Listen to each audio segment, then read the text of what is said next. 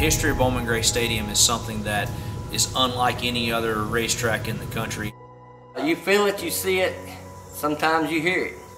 Because you're sitting there lined up and they'll be screaming at you, whether it be cussing you, flipping you off, cheering for you, whatever the case may be, and I love that. My family's been racing there since I don't know when, so it's kind of like in my blood to race there.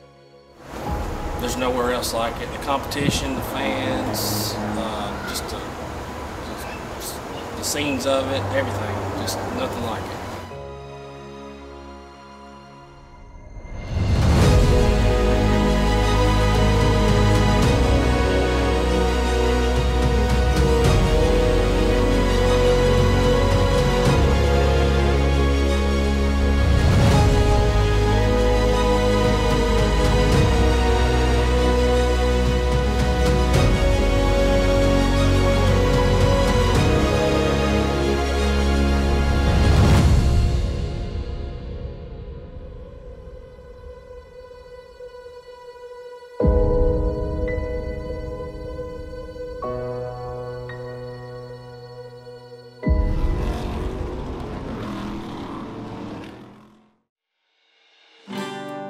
We felt like coming into this season that the success we had last year, the building that we did in the off season, we'd be successful.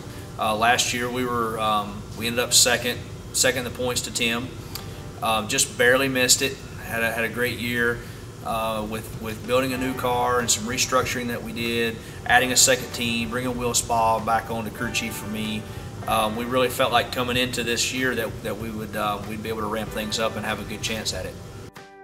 I think that as competitive as Bowman Gray has become in every division, that there's several cars now that you have to beat on a weekly basis. So with the preparation that Will and all the guys in the shop had done over the off season and the equipment that Kevin and Jeff had enabled them to prepare, we felt like we were going into this year as prepared as we've ever been to win a championship. The history of Bowman Gray Stadium is something that is unlike any other racetrack in the country. It's the fan base, it's the following, it's everything about that racetrack that it just seems to be a whole different atmosphere than any other short track you'll go to for a weekly show throughout the country. When you walk out onto the racetrack opening night for the Hayes Jewelers 200, that place is full. The energy that you feel when you just drive into Bowman Gray Stadium is big, but when you walk out onto that racetrack for opening night and you see the fans and you hear the fans, and there's no other fan base or there's no other track out there that has the fan base that Bowman Gray has on a weekly basis. When you go to Bowman Gray, the fans are a huge part of what keeps us as drivers and our teams and our sponsors coming back on a weekly basis. The next to the last race was a big night for us. We knew that we needed to get ourselves, we needed to gain a few points that night. We were hoping that we could go into the season finale where Tim and I, it would basically be heads up. Whoever outruns who wins the championship. We closed that gap, but we didn't close it quite enough. We needed a car between us. So I had very high hopes going into the final night that we would have a really good race car. The problem is I felt like Tim would have a really good race car too, because he and I had finished right together so many times throughout the season. So, when it comes down to one final race, one final night, and you've got a guy that you have to beat by one spot, a lot of times you don't realize just how difficult that can be. The first thing is survival. You have to finish this race. You have to basically get yourself to the last leg of it. You need to be in that last to the final 10 laps with a shot. That's what I kept thinking, is we have to keep ourselves in position to get to the end of this race and have a shot. A few times now we've won the season finale race, and you're in victory lane, which is where you want to be for winning a race, but the championship celebration is going on out in the infield. Our team meeting at the beginning of the year, Will had said, I want to be in that grass, I want to be in the infield. When I knew we had won it, it was just a sense of accomplishment that is something we had set out to do this season. And even though we didn't win the final race like we've done in years past, we were able to achieve that goal of winning a championship. And we've won a championship for Jeff Day, for Kevin Powell. I knew Jeff had never had a championship. All these years he's raced and had success and had race wins and so many good things. He'd never had a championship. So to be able to finally accomplish that goal and get a championship for Jeff and for Kevin and for this team, it's about them, honestly, more than it is me. I know how hard they all work. I know the effort that gets put into this program. So the feeling of just accomplishment that they finally get to celebrate in that infield as champions at Bowman Gray Stadium was just something that you almost can't describe it. You know, it's just a big feeling of accomplishment.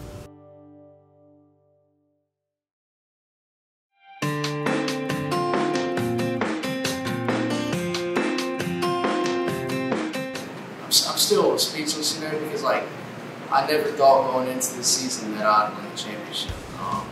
That's like from 2 years ago to now, I feel like I've came a long way. We had 3 principles going into the season. That's drive hard, drive clean, and have fun, and we did all 3 of them. Well, we had about 4 to 3 weeks of preparation for the first race, and for 4 weeks we were really good. So I was really confident going into the season opener that we could win that race. We partnered up with Dylan Ward. You know, that helped us a lot.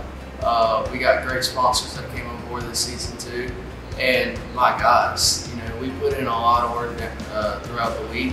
We had 4 to 5 guys come over every week throughout the season, and that really is what changed us, because we got a lot of things done before Thursday. We would load up on Thursday. It was the little things that helped us out a lot. The fans, you can race anywhere else and you won't have 20,000 fans there. I don't honestly know what it is, but like I can feel their energy while I'm sitting in the car on their caution laps. You can look over and they're right there, and it's just really cool. What's going through your head driving through the gate Saturday morning? I don't think I slept Friday night. It just kept me up all night. I worked so hard to get to this moment, and it can just be taken away just like that. And you know, I prayed and I prayed. It was just nerve-wracking throughout the day, man. And we had the morning practice. I didn't even get to practice in the morning. We had a clutch slipping, so we had to come home and change that. So that really got my nerves going too. When I took the white flag and Dad was telling me that there's no pressure from behind, I think I was smiling ear to ear. It was just a surreal moment. I just really thought of my guys. You know, that without them, I wouldn't be racing. Braden and Tucker put a lot of work in throughout the week. Well, I've always wanted to do a donut, or like a burnout of some sort, and Dad always told me I couldn't do it. But I didn't even ask him. I mean, I just won a championship. I want to do it. You know, that was pretty cool. There was a lot of people there. You know, they had all their phones out. You know, people just cheering. My brother didn't tell me, but he already had champagne and confetti. Braden and Tucker have been with me since 2019. My freshman year, really my first season of racing big cars. Got Gage and Luke Riffle, you know, Blake. There are a lot of people that helped me at the track and here, so we couldn't be racing without them.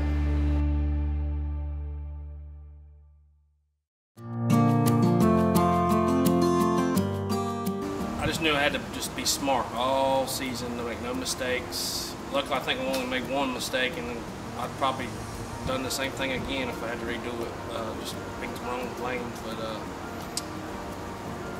I felt like we had a good shot going in. I mean, we've been building up to it, coming up to this season, so it just finally all clicked. The car was good from get-go. First 3 races, I think I finished 2nd, 3rd, and 1st right off the get-go. The main thing was the car was just awesome all year. Like Dylan Ward and them, they just made me look good. They started finally putting pressure on me.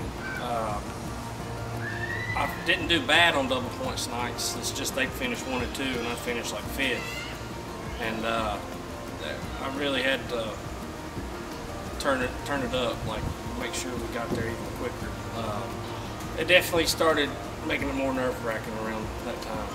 And it turned out I drawed where I thought I was going to draw, in the back like I did all year.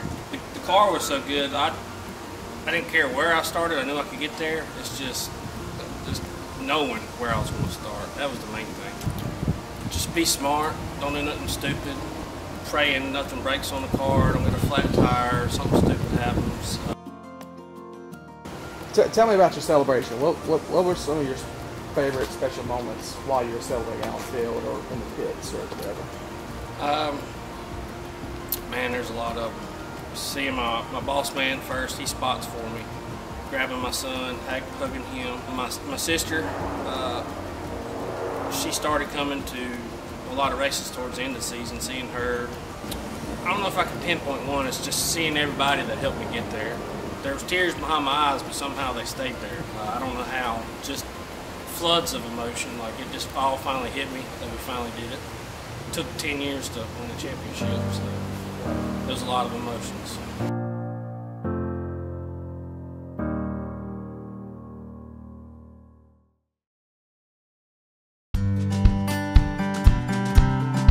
This is what I tell people all the time.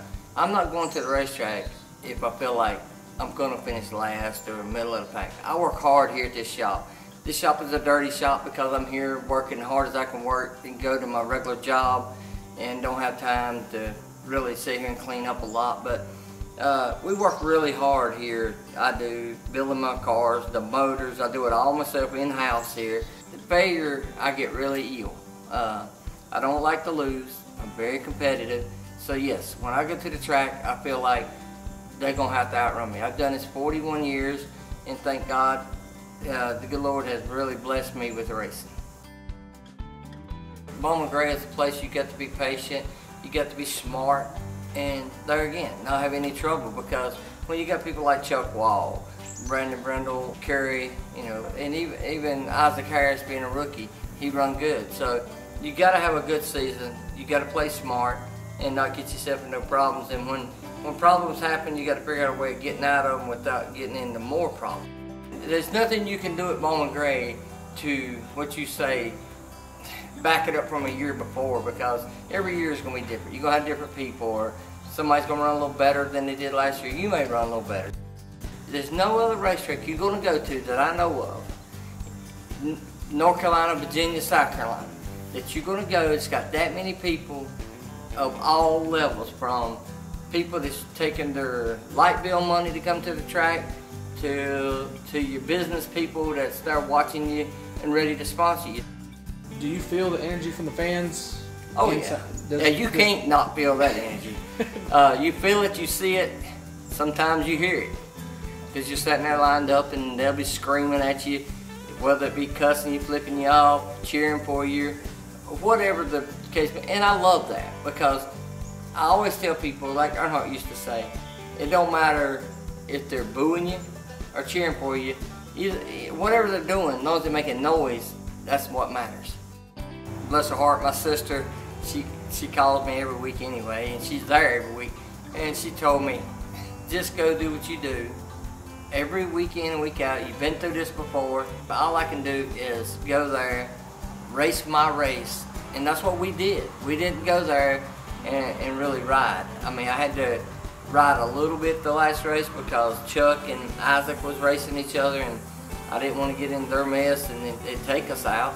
But I wasn't going to get by them with them racing each other, and so we just sat right there and rode, and there we were. The first person I seen was Blaze. Of course, he is just tickled to death, and you know, and that's what you want to see. You want to see your family, your kids, your friends celebrating, because that's what it's about. I get to be the one celebrating.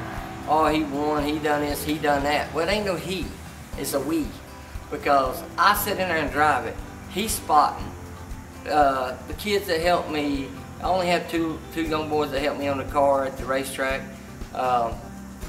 They're sitting there, they've never been in victory lane their life. Well, here they all won a championship this year. And it's all of us. It's not a one-person deal. You got to remember, I'm 55. I don't know how many more years I'll be doing it. My God, over there, I've done had a heart attack over 1 year, had to have open heart surgeries, I've been run over a truck. I mean, I've had a great year, even though I've had all those things go wrong over the past. But and I got Blaze coming up, going to start racing next year, and that's great. If he does as good as I've seen him do so far at Caraway and stuff, you know, I don't mind stepping back and helping him, because I've won a bunch of championships. I don't even know how many. I think it's 15 or so championships, over 500 some races. And like I said, I'm not bragging, I'm just stating the facts, because the good Lord's been good to me, and that's all you can ask for. And I've met so many good friends in racing, and I want to be able to sit back and enjoy being out of the car. To be able to win these championships at my age, because my mom and dad was in this thing 1,000%. You know, they're still with me. Just being able to celebrate these championships and wins and stuff. Like I said 100 times, the good Lord's been good to me. He's blessed me with racing, and all I can do is say, if He'll bless me, I'll climb in it every day.